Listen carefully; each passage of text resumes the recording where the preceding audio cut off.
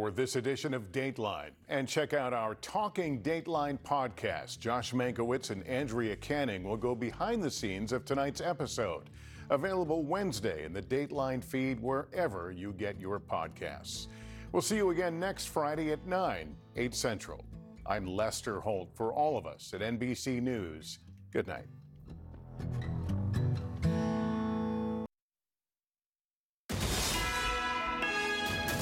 This is NBC4 News at 11.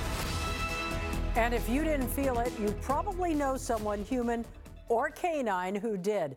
Videos from all over Southern California showing the 4.6 quake that hit this afternoon near Malibu. NBC4's Darsha Phillips live right now near the epicenter with more reaction for us. Darsha.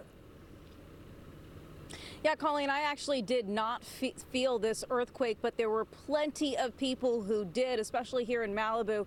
That was very close to the epicenter. There were shops and restaurants that had things fall off their shelves, but no real damage. But like you mentioned, plenty of people and pets were rattled by this quake.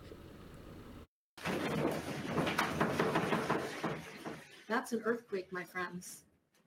Holy cow. A 4.6 magnitude earthquake northwest of Malibu was felt all across our area. It was quite a doozy. I felt it was completely underneath us. First of all, I thought maybe that a big truck was rolling past, and then it just kept building. Started out a little slow, and it was like 3 waves went through the house. It shook pretty good.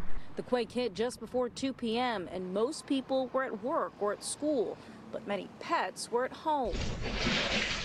This video shows a small dog named Butterscotch racing downstairs as the earth rattled. Here in Malibu, close to the epicenter of the quake, it was business as usual shortly after the shaking stopped. But people couldn't stop talking about what it felt like.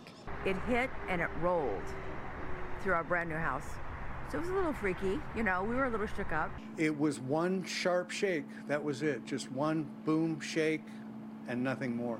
I knew exactly what it was when it got me up, boy. That's for sure.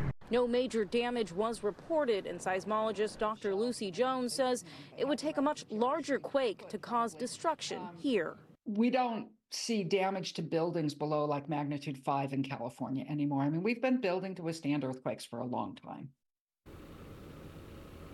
Now, many experts say we are long overdue for the big one, and earthquakes like this should be a reminder to get prepared, have an evacuation plan, and an earthquake kit. Reporting live from Malibu, I'm Darsha Phillips, NBC4 News. All right, Darsha, thank you. We have breaking news to tell you about right now from Temple City, where a sheriff's deputy was involved in some sort of accidental shooting. Robert Kovacic is live for us. Robert? Colleen, we're trying to get details for everybody, and we are inside the Temple City Sheriff's substation. But as you can see behind me, there is no one here at the desk. They obviously have a lot going on, and let us show you the reasons why. This happened within the last hour. You can see the transport right here.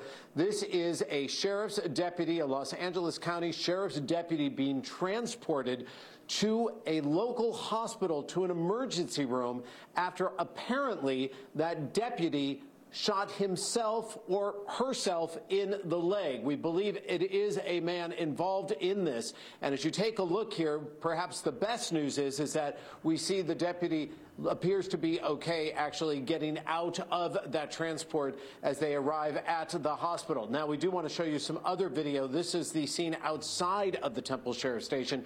The Temple Sheriff Station here where I'm standing, this apparently did take place outside from the evidence that we see. But right now it is empty inside. It's pretty much empty outside.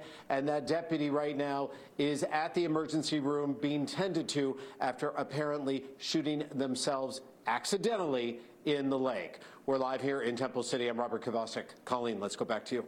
All right, Robert, thank you for that. Meantime, the clock is ticking tonight for the graffiti-covered high-rise in downtown L.A., just adjacent to L.A. Live.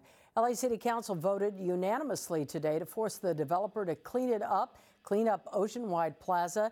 It's been abandoned since 2019, and recently taggers have covered almost every single floor. They have until February 17th to clean up their act, to clean up all the graffiti, to secure the perimeter of ocean-wide development in downtown Los Angeles. If they don't step up, we will.